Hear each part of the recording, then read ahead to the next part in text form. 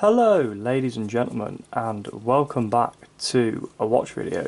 My apologies, it's been a long time for those that follow me.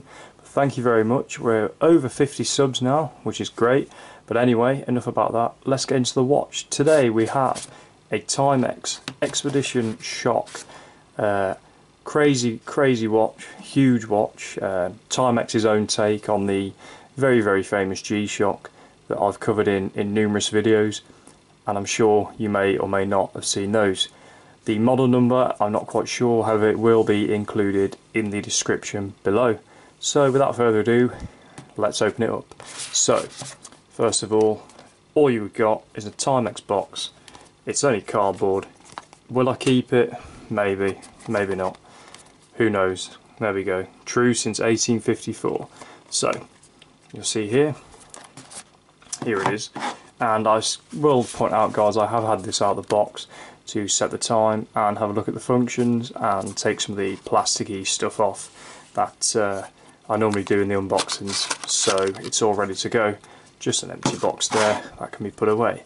So here it is. Now this will be, I believe, the model number, but maybe not. It may just be the shop number from where I bought it from. So I'll put all that info in the description, guys, for you guys there. It actually comes in a little plastic stand.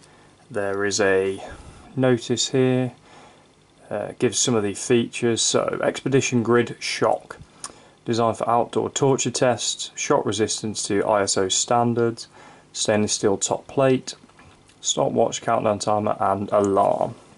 It is water resistant, this one, to 100 meters. It does have an indigo light. Looks like there is a booklet in there which I'm sure will just give more information. However, I'm sure if you want to read that up, you will do in your own time. So onto the timepiece itself, and as you can see, it is huge. I think it's 50mm across. I've got here one of my Pro Treks for comparison. The video for this review of this will be in the description as well. As you can see, it's more of a rectangular shape, this one, but it is pretty huge. These are big chunky watches. I think the oblong type shape makes it look even bigger than it actually is. So we've got a nice big thick rubber strap, steel front plate with the Indiglo button there, which is not going to light up at all because I'm in the brightest room possible. I'll tell you what we can do if we just go off, and then there we go. How about that? So yeah, really bright light, and I apologise again about that. We'll just let that focus in.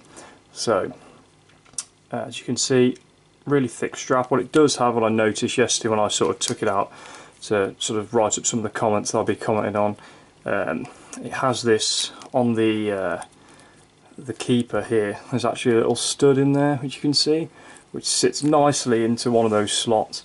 Really means, you know, it's not going to fall off your wrist during all of those outdoor torture tests that Timex expect you to do.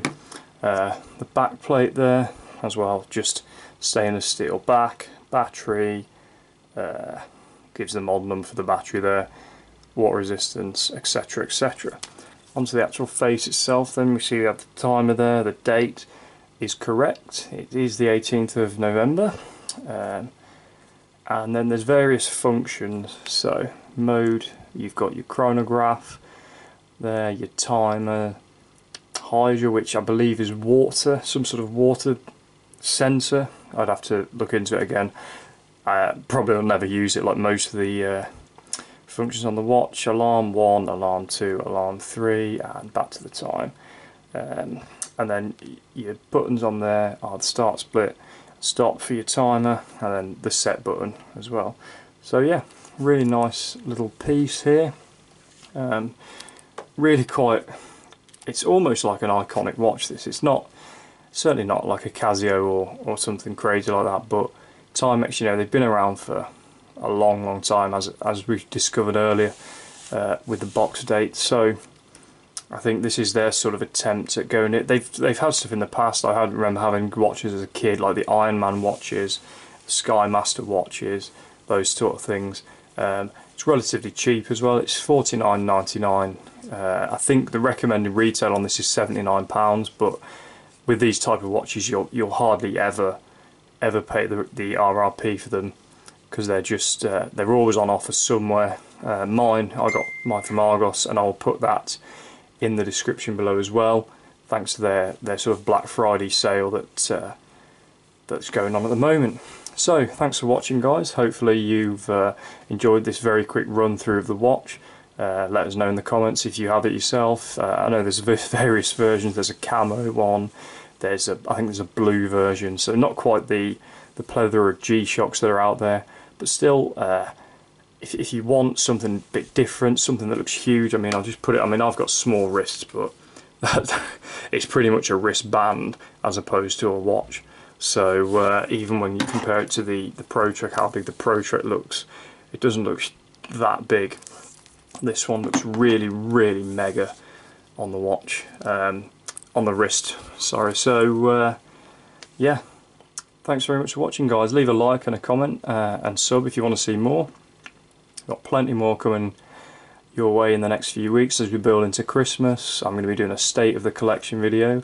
I'm up to about 25 now, so that should be very exciting.